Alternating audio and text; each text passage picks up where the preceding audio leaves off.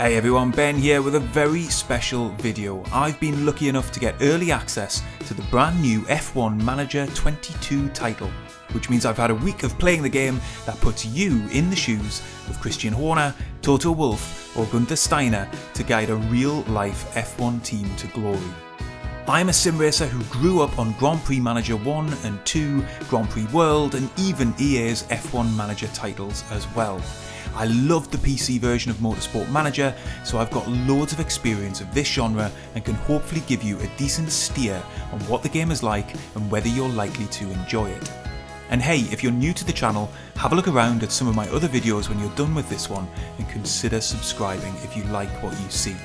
F1 Manager 22 is out very soon, but before you hit buy, here are the things I think you need to know based on my week of playtime with the pre-day one patch version of the game.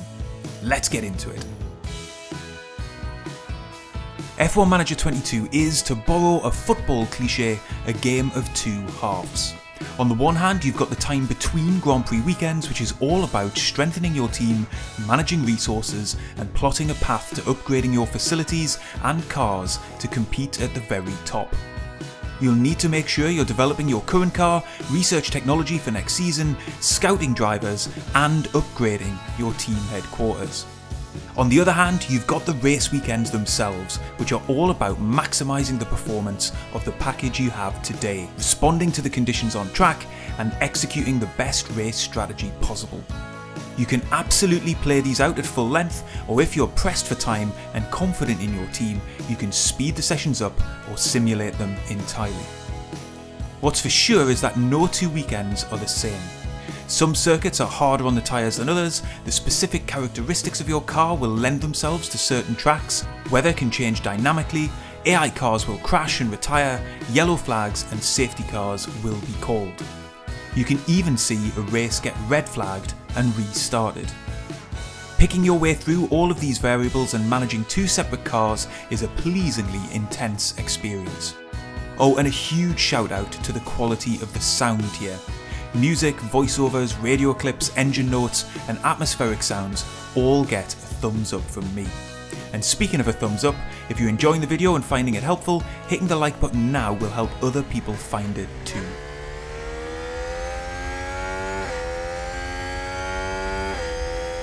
Overall, these two elements go together well to form an enjoyable gameplay loop, where investment of time and good decision making in one area can ultimately lead to more success in the other. Although generally very good, on track the AI and race engine probably do need a few tweaks. I've seen some DRS trains form in slightly unrealistic ways, cars can get regularly blocked in qualifying, and make the odd poor decision as well in terms of getting quali laps in ahead of wet weather. And it's a bit of a shame that there isn't more of a connection between the two areas of the game at times, either in the form of press or social media readouts, or more guidance from race debriefs that might inform future decisions. But overall, the two core parts of F1 Manager 22 are fun and engaging. It all feels very authentic and I'm looking forward to progressing my McLaren team up the grid, or getting sacked trying. However, there's no getting away from it, playing and mastering F1 Manager 22 is a slow burn. Sure, you can hop straight in and take over from Horner and Binotto and be fighting for the championship in Season 1, but development in the game is structured around researching, designing and manufacturing new parts for your car, investing in and upgrading facilities and scouting and developing new drivers. All of these things take time and are long-term endeavours. Just as in the real-life sport, the chances of going from the back of the grid to the front in one season are very limited, if not impossible. Of course, chances to be opportunistic do exist, for example by taking advantage of a safety car or of changing weather in a race, but improving the underlying fundamentals of your team and cars takes time. This is a title where satisfaction day to day is to be found in the small wins, the little signs of progress, the thrill of when you sneak a car into Q3 at the very last minute, or the buzz of dreaming up long-term plans, like an engine switch from Ferrari to Mercedes for the future, the signing of a superstar driver to lead your team, or the expansion of your facilities to ensure that next year your car is a contender. To put this into context, so far I'm deep into the first season of my McLaren save where I've brought upgrades to the car, and yet with the odd exception, we're generally running in the same position. That is right on the fringes of the points.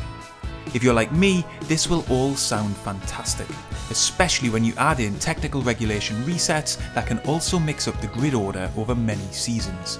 For others though, it might just sound a little bit like hard work. And speaking of hard work, even making baby steps of progress can be a stressful affair. So you want to develop a new part to improve the car. Brilliant, but you've got limited finances, limited testing time, and limited engineer time. Sure, you could choose to allocate more engineers to the upgrade project, but those engineers then won't be working on something else. You could whack more money into the project to speed up delivery, but that's money you can't spend on other things, and your engineers won't gain as much experience from the project as they would if you allowed them to take their time. Even worse, the design focus of a project towards aerodynamics might improve the impact that your new front wing has in slow speed corners, but it could negatively impact your brake cooling. This game is full of this sort of thing. It's not a mobile game style grind to the top where every new upgrade automatically makes your car level up and simply be better than it was before. You have to think about what kind of overall package you want to develop, how you manage trade-offs between different decisions, what kinds of circuit is your car best suited to, and do you want to double down on that, or do you want to try and mitigate its weaknesses? This is a proper strategy game about making choices big and small. It's in-depth with few obviously right decisions, especially in the early game. Get ready to agonise over every call. Now, much has been made of how good the game looks, and for a management sim, there's no doubt that that is true. Sure, it can be a little bit rough around the edges and some of the animations are a little off now and again, but to complain about those sorts of things in this kind of game is to fundamentally miss the point. I think the team have done a super job recreating the broadcast feel of an F1 race weekend. But don't be fooled, this game is really all about the data, and that means spending a lot of time in menus processing a huge amount of information. Again, this is either going to sound great or like a bit of a chore. But assuming you're on board for this kind of experience, I think the design of the menus and presentation of that data all look and feel very polished. Everything feels official, the use of photography and graphics meld together very well, and I've been able to find almost everything I'd want to in terms of information, data comparisons, and guidance. The in-game tutorial works pretty well to get you orientated first time around, and I definitely recommend turning it on and following the steps that it provides. It all makes for a very solid user experience in a highly complex game world. It's not perfect, but then neither's Football Manager, and that's a series that's been running for many years with annual iterations and improvements. So there you go, there are the things that I think you need to know based on my initial play of F1 Manager 22. I've really enjoyed my time with the game so far, and I'm looking forward to playing more. Let me know in the comments if you'd like to see more F1 Manager 22 on the channel and the kind of content you'd most enjoy. Or if you've got extra questions about the game, I'll try and answer them as best that I can. And in the meantime, I'll see you on the next one.